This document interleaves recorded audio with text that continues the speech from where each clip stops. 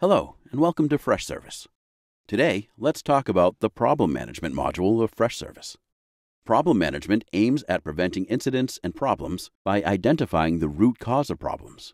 In this video, we'll discuss recognizing the problem, analyzing it, which includes the root cause, suggesting workarounds or permanent solutions, and requesting any changes required to finally resolve the problem. Let's consider an incident raised for a printer. You can check the printer's details in the database to see if many similar incidents have been reported for it. If that's the case, you can create a new problem right from the ticket's detailed view. Set a due date for the problem resolution depending on factors like its complexity and business impact.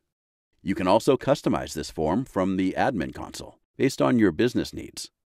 In an ideal situation, the problem should be identified proactively, even before it causes an incident. In such cases, you can create a fresh, isolated problem here. When a problem is created, an email notification is sent to the requesters and agents handling the connected incidents.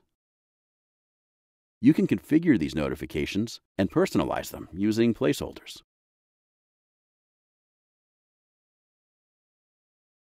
Once the problem is created, the attached asset helps you assess its impact on the business, both directly and through other assets related to it. The relationship map of assets gives you an idea of the task at hand. To get an even better understanding of the problem, link all the other incidents that were caused. Document the impact in the Problems Analysis section. Mention the symptoms, and then start the root cause analysis.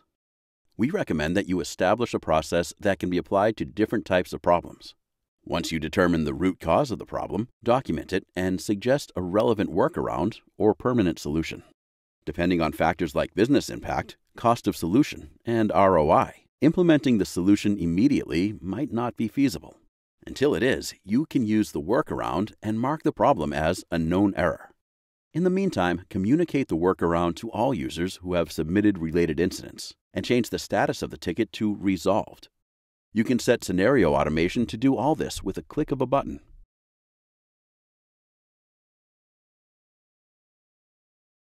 If the solution requires a change to be made, create a new change.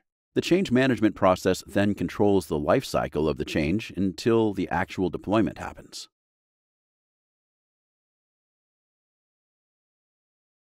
The problem and all the attached incidents should be closed once the corresponding change is closed. But smart automations come in handy here too. These workflow automator rules also help you automate this, so you can focus on more important tasks. Hope it helps you identify and solve problems even more efficiently. Thanks for watching. Stay tuned for more videos with Freshservice.